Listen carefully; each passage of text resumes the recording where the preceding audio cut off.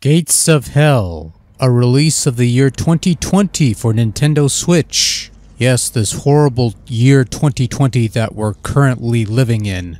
This is a first-person shooter where you have to fight hordes of monsters and shut down the gates of hell. Sadly, you're not playing some badass space marine with a big fucking gun, but rather some guy with a sword who can acquire other equally ineffective weapons, such as pain stabs and Satan's hammer.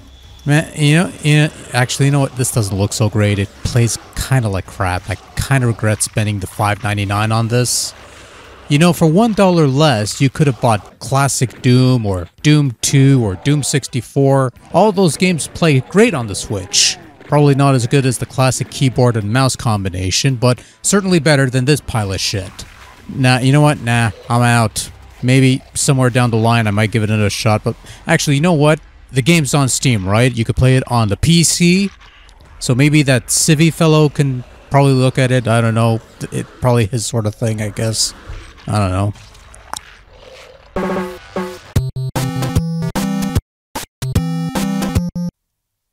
Okay, so that's done. So, oh, Gates of Hell. Yeah, you know, I'm kind of curious. It's been a year since I last touched that thing. I wonder if they actually got around to fixing it or making it better or making... Oh, fuck! God damn it.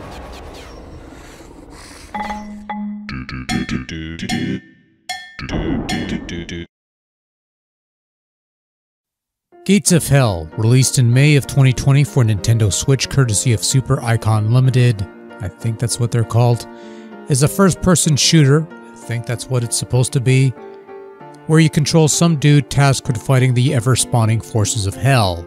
You start off with a sword, but can also find other weapons and their unique ammo, as well as power-ups that will grant you temporary boosts such as tri-damage and things of that nature. If you die, the game ends and you get a verdict on how you fared, usually based on your score. Spoiler, they're all bad until you start beating some levels or something. Upon starting the game, you'll be given 5 available maps for you to choose your starting level. Each map has 2 rounds for you to contend with. An Earth round where you survive 5 waves of monsters for a certain amount of time and are penalized for all the demons you left alive, resulting in negative scores if you left a lot of demons alive. Whatever.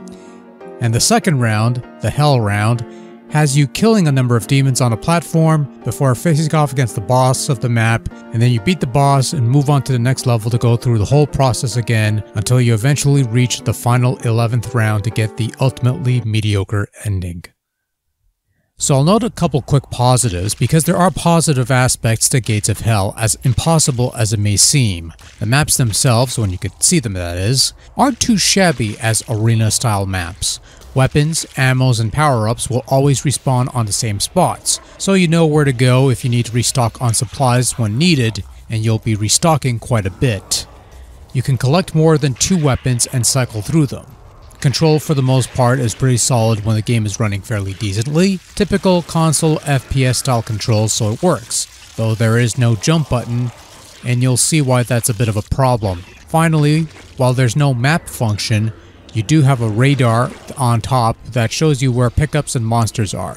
They're depicted as green pickups and red monster dots respectively. This helps in this sort of wasteland. And honestly, the concept itself isn't too bad. If executed well enough, it offers some mild bit of entertainment, but sadly those are all the positives of Gates of Hell, and I will try and blow through the rest of it as quickly as possible. First off, the load times are fucking awful. They're long. They're about as long as sitting through all those logos whenever you start up Doom 64 on a modern console. Except you could skip the logos and play a great game afterwards. That's not the case here. A bit of a treat for you folks. We're going to sit through the loading screen while the opening logos for Doom 64 play in the corner. So you can see for yourself how long these fucking load times are. You know what? We'll make a little game out of it. Let's see which loads up some in-game footage first. This footage has not been altered. I have not messed with the footage. We're playing this as it happens. You already have the copyright information and the photo sensitivity warnings. And there you go. You got Doom 64, the famous Doom 64. Do we call it famous? Anyways, point being, you have in-game graphics for Doom 64 while we're still loading the fucking thing on the gates of hell. So, long ass amount of time, but I'm making you suffer the same pain I did and find— oh, for fuck's sake, god damn it. The overall visual style Gates of Hell is trying to achieve here can be best described as fucking awful. The stylized dark goober art style with dark environments and ugly lighting for the earth levels and shiny goobers for the hell levels is an absolute eyesore. Even in levels in broad daylight, everything is shrouded in perpetual darkness, which makes things nigh impossible to make out. This is especially hazardous on hell levels, which take place on platforms you could easily fall off of and die. Oh, by the way, you gotta love this spawn segment. Brilliant.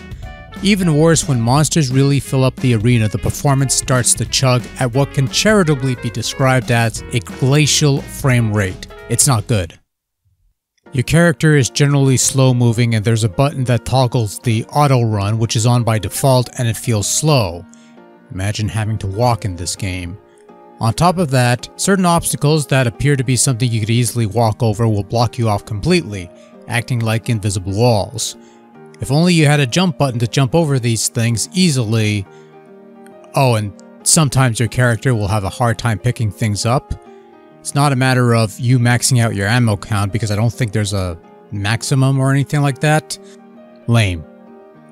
You start off with a sword, which is not that useful of a weapon, quite frankly. There are weapons you could pick up, and each weapon has their own unique ammo. No two weapons share the same type of ammo, which would be fine if the weapons were unique, but other than maybe a couple of heavy hitters, like the hand cannon for example, will have a blast radius of sorts with each projectile blast.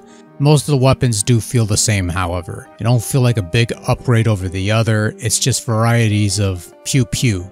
Stuff like the power staff or the flame hammer or whatever they are called should be big heavy hitters because of how rare they pop up, but they don't feel it. They just feel like variations of just pew pew pew, and that's it. There's no satisfaction in killing enemies with these things.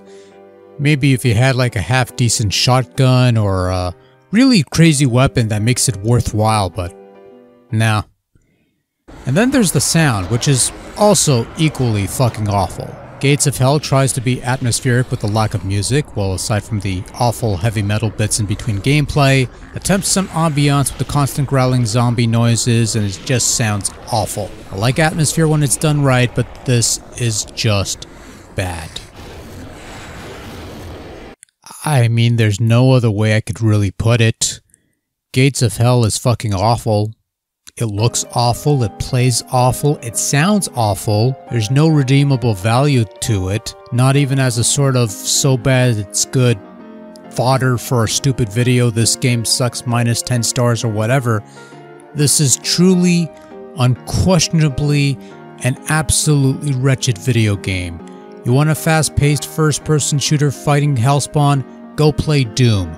New Doom, old Doom, crispy Doom, whatever, doesn't matter. Any of that is yards better than Gates of Hell. I'm done. Good night.